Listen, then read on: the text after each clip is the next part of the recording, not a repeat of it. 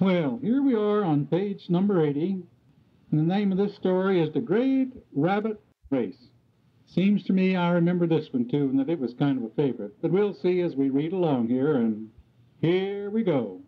One morning, Brer Rabbit was going lipperty-clipperty down the road, and he was feeling gay and mighty sassy. He pranced and he danced, and he winked at the daisies growing in the fields. And he bow to the tall, handsome trees and say howdy to their crickets and the bees. And by he feels so gay to have to turn a somersault. Just then, along come Brer Terrapin. Hey-o, Brer Rabbit, what in the world is the matter with you? Capering around like this right in the middle of the road. There ain't nothing matter with me, sing out Brer Rabbit. I feel fine. Why shouldn't I feel fine? I'm the smartest creature on this earth. Brer Terrapin nodded his head. That you is, Brer Rabbit. I'm the smartest, and I'm the fastest, too. Now Brer Rabbit have to turn another somersault, and another, and another. And Brer Terrapin watch him for a minute, and then he think to hisself, I like this rabbit. We always been good friends. But now he's getting too stuck up, bragging that he's the smartest and the fastest too. That ain't good. No, that ain't good. I got to do something about that. So Brer Terrapin did. Soon as Brer Rabbit stopped turning somersaults, Brer Terrapin up and say, What you mean, bragging you're the fastest creature on this earth? And Brer Rabbit jump up. That ain't bragging. Of course I'm the fastest. Who says I ain't? Who says so? Brer Terrapin grinned round the corners of his mouth. I say you ain't the fastest. I is. You? You the fastest? Brer Rabbit burst out laughing. With those fat short legs?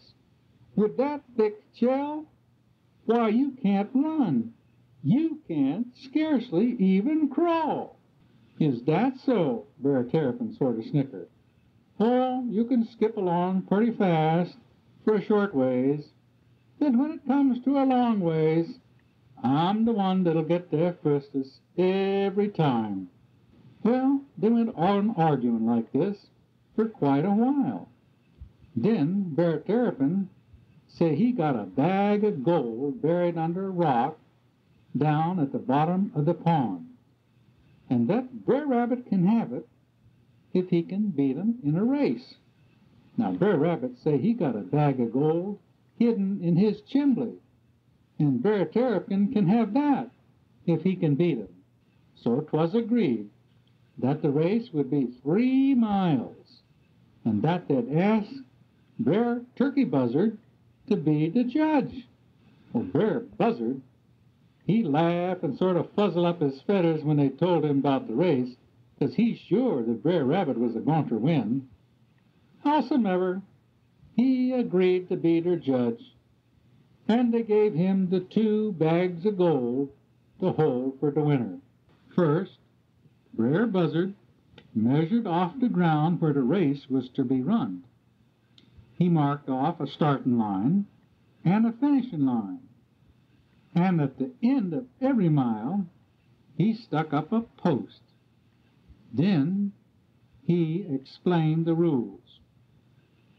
You have to start at the starting line, and at the end of each mile you have to touch one of these posts. Then you have to finish at the finishing line. These is the rules, and you can run wheresoever you like, on the road in the sunshine or through the woods in the shade. I'll take the road in the sunshine, said Brer Rabbit. I'll take the woods in the shade, said Brer Terrapin. Brer Buzzard said the race could be next Tuesday, and he invited all the creatures to come. Brer Rabbit, he can't scarcely wait. All day, every day, he just sat and watched the clock, a-clocking on the mantel, waiting for Tuesday to come. Now as for old Brer Terrapin, he just lay low on the bottom of the pond with Mrs. Terrapin and their two chillins, whispering and cooking up a plan for how to win. Then, at last, that Tuesday come, and early in the morning, soon as the sun come out of hiding, Brer Terrapin and his family crawl out from the pond and shuffle off to their woods. And pretty soon the other creatures begin to arrive.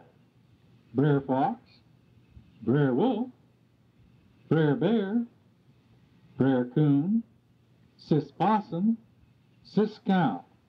They all arrive chuckling and giggling amongst themselves because they think the race is sort of silly, being as how Brer Rabbit's bound to win.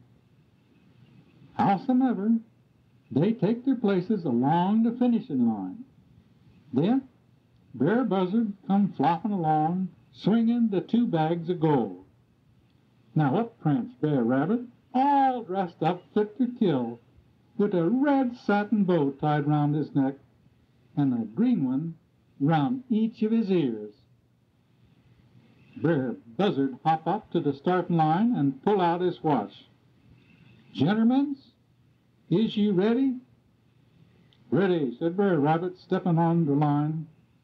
"Ready," said a voice from the woods, and Terrapin stepped up to the line. Now it just so happened that all the Terrapin family was the very spitting image of Brer Terrapin, so neither Brer Buzzard nor Brer Rabbit took notice that was Mrs. Terrapin and not Brer Terrapin that stepped up to the starting line. "On your mark," shouted Brer Buzzard.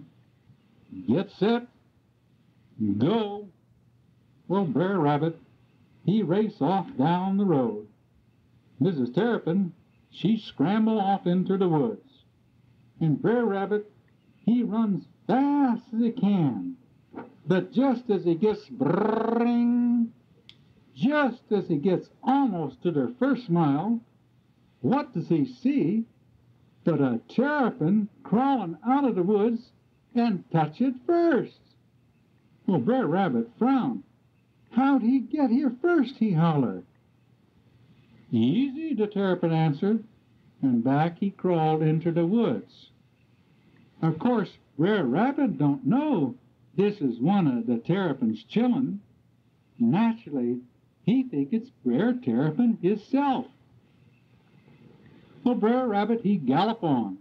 The dust fly high, but just as he gets almost to the 2nd mile post, again he see the Terrapin crawl out of the woods and touch it first. Well, Brer Rabbit's mad. "'Tain't possible," he pant. "I'm the first fastest creature on this earth." "You was the fastest creature," the Terrapin answered, and off he scattled to the woods. Now, of course, Brer Rabbit don't know that this is just the second of the Terrapin children. Naturally, he think it Brer Terrapin hisself. But Brer Rabbit rush on. This was the last mile, and he just tear up that road like the dogs was after him. But it don't do no good. Just as he come puffin' up to the finish line, Brer Terrapin hisself come ambling out of the woods and crossed that finish line first. "Brer Terrapin's the winner!" yell all the creatures. "He is! Brer Terrapin is the winner!" yelled Brer Buzzard, and he handed him the 2 bags of gold. "Hooray for Brer Terrapin!" The creatures wave their paws, and they stomp and thomp the ground with their tails. Then they look at Brer Rabbit, huffing and a-puffing and kivered with dust, and they laugh. And Brer Rabbit, he pulled the red bow off his neck and the green bows off his ears, and he looked sort of solemn. Then he go home to Mrs. Rabbit, and all that night They just sot in their chairs by the fire, drinking sassafras tea, puzzling and puzzling about Brer Terrapin being the winner. Powerful puzzled they was, 'cause of course they both know that there ain't no faster creatures on this earth than Brer Rabbit. And there you see the picture of old Brer Rabbit soaking his tired feet in a nice warm pan of water and trying to figure out what in the world happened to him. Now isn't that a good story? That's the first time old Brer Rabbit's been outsmarted, isn't it? And he got outsmarted by his very best friend, Brer Terrapin. But just think about why he got outsmarted. He got outsmarted because he got to thinking he was so good and so much better than anybody else and boasting about it, didn't he? And he got his comeuppance over that. So that's the way it is. I think that's another one of my favorite stories.